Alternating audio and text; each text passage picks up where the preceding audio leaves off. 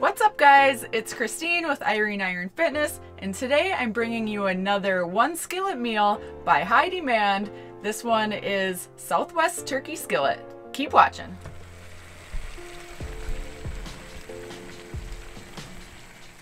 So this recipe is for anybody that wants another one skillet meal. We had great success with the dirty rice, and people love having a complete meal in one skillet. This meal is also for a beginning cook. It's a very easy recipe. It uses a lot of help from canned items. So that's really great as you're learning to cook. This is a really good one to practice with. Another really good benefit of this recipe is you are using canned goods, more canned goods than I usually use. So for those of you that don't have much fridge space at all for fresh produce, this is a great recipe to take advantage of some canned grocery items and still get some vegetables in and a meal that tastes like it didn't come from cans. So I'm going to walk you through what we're using. First, I'm going to start with onions and garlic. Onions and garlic in this dish are the only thing that's really a fresh pantry item. Now they do have a really long shelf life. You can keep an onion on your counter for a long time, a couple weeks, maybe more. It depends on how fresh it is when you buy it. So all you need to do is chop the onion and the garlic, and that's about it. So for people just starting to cook, it's definitely a skill that you want to learn because so many great recipes start with the onion and the garlic. If you can start incorporating this at an early age, you'll get really far. But if you don't have onion or garlic, don't worry about it. You can still make this recipe, and then literally everything will be either from a can or your spices in your pantry, with exception of the fresh turkey. So I'm using this bundle of turkey from Costco. This is about 1.5 pounds. So this is gonna make 6 4-ounce servings of turkey, and it's 93% lean. I always go for the leanest possible because that allows more wiggle room in your day to have fun toppings. If you want to have other things like a dollop of sour cream or an avocado on top, having a lean turkey will help offset your total fat for the day so that you can have some other fun things and not just rack up your fat through a meat source. Oh, and I lied. There are some fresh peppers in this, so this is another fresh item, but you could easily make this dish without as well. So these are my fresh items, and there's wiggle room. If you don't want to include these, you don't have to. I like the fresh bell peppers though because they add a little bit of bite to the dish, where if you are using canned goods, it could come across mushy. So having some fresh vegetable adds some crunch. And I actually just use these little mini peppers because I buy these at Costco or Sam's Club whenever we go. I always have these in our van after a fresh Costco haul, and I like these around because we snack on them, but also I can incorporate them into recipes. So I just buy this bag, and then if I'm making something like a stir fry or tacos or something that you want bell peppers in, you just use what you already have, and that helps you get further with your bulk shopping. So this is very multifunctional, and that's one of the reasons I buy these, because we snack and we cook using the same mini peppers. Now on to the canned goods. Black beans. I always have legumes around. I love them as a carb source. So in this one skillet dish, we're gonna get our carbs from beans and corn. I don't normally use corn, but I love corn. Now honestly, if I had a large freezer, I would use a frozen corn, like the frozen fire roasted corn. I know they sell it at Trader Joe's and Whole Foods. I used to buy it when I had an apartment, but I don't have the space for that. So I have to give and take on some items. This is something that I'm gonna try the canned version of. So these are my carbs. The peppers are my carbs. There's a lot of carbs in vegetables. So if you have a dish, like try using vegetables as a carb source, and don't always rely on things like grains or rice, because you can have great, healthy, complete meals with vegetables, starchy vegetables. These are starchy. I'm also using these Rotel tomatoes. This is a diced tomatoes with lime juice and cilantro. I've never used this flavor. I've actually never really cooked with Rotel before, but I know a lot of people love it. It's very popular for dips and stuff, and it's something great to keep in your pantry for cooking a recipe on a whim. Chopped green chilies. These add really good flavor. They don't take up much space. They're super cheap. Keep it in your pantry. If you want a little extra spice, throw in some jalapeno. And then my dried spice blend in here, I have salt, pepper, paprika. I really like the smoked paprika. It has a really good flavor. And I use cumin and oregano. Go easy on the salt because you're using so much canned foods. You don't really know how much salt is going to be in this until you've got it all together. You can taste it at the end and then adjust as necessary. So what I'm going to do now is get my 12-inch skillet over medium-high heat, and we're going to get a little bit of oil in there so we can start the onion and the garlic.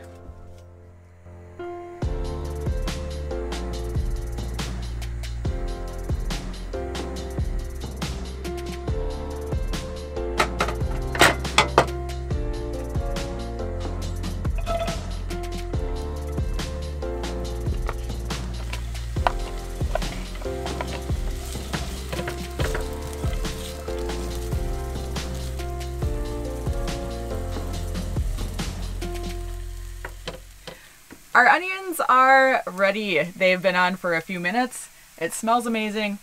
Trick number one for anybody learning to cook. Start it with the onions and the garlic. You're gonna smell like you know what you're doing. It smells so good.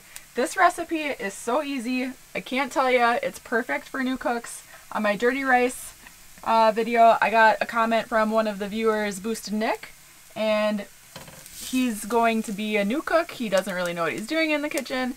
And this is perfect for you. And like I said, if you don't even have the ability to cut an onion and do the onion, you can still make this. It's super flavorful, super easy. I just put the garlic in. I'm going to let this go for a minute until it's fragrant. Be careful not to burn the garlic. And after this, it's going to go pretty fast. We're going to add the turkey in. We're going to add the spices and everything that we already went through. It all basically goes into the pan once the turkey is cooked through. Another great thing that I would use this as like a weapon for is if you're going on a long trip or boondocking, or like I said, your fridge space is just not very big to begin with, but you know you're going to run out of fresh veg. If you keep these cans of goodies in your collection, you can have a meal that you can put together at the end of your trip when you're out of produce, you're out of things, and then you say, well, what can I make that's healthy and tastes good and easy? Bam! Turkey skillet! You got it. Now I'm adding the turkey in. The garlic smells so good. This is 1.5 pounds. I try to buy my turkey in bulk. It's a lot cheaper. So you just want to break the turkey up now.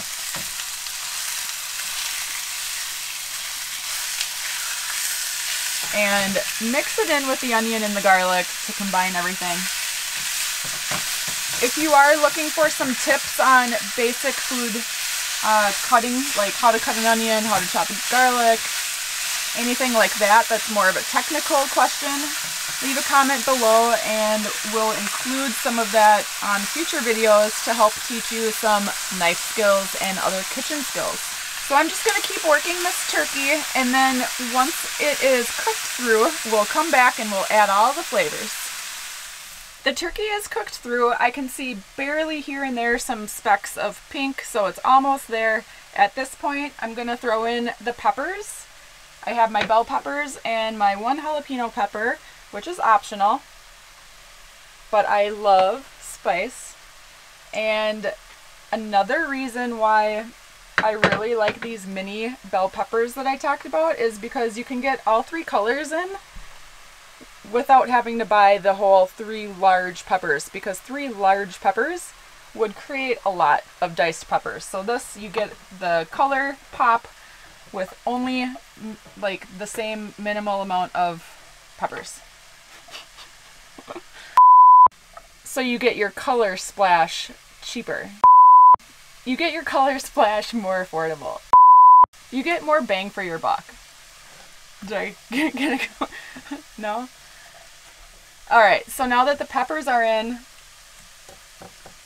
because I don't want them to get too soft, so I want to start adding everything else in right away. Starting with my spices. Paprika, cumin, salt, pepper, oregano. Usually my common suspects in tacos. This dish actually reminds me of kind of a cross between tacos and cowboy caviar.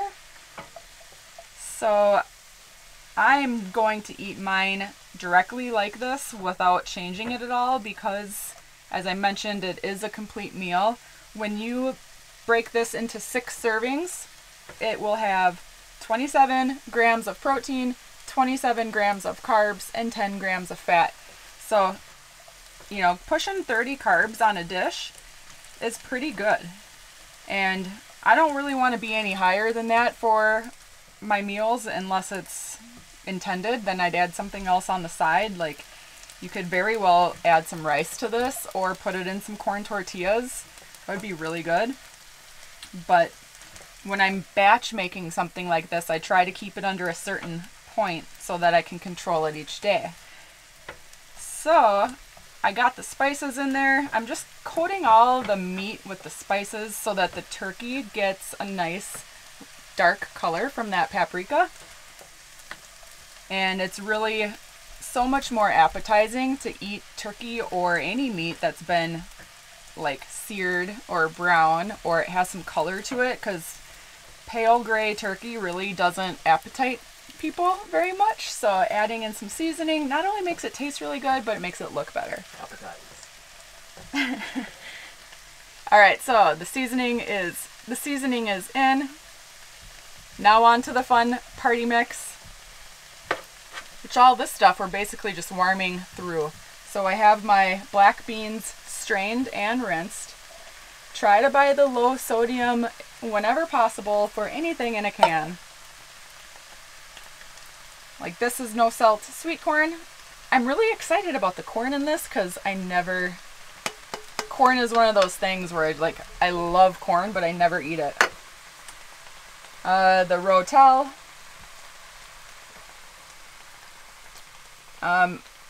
We'll see how this cilantro flavor is.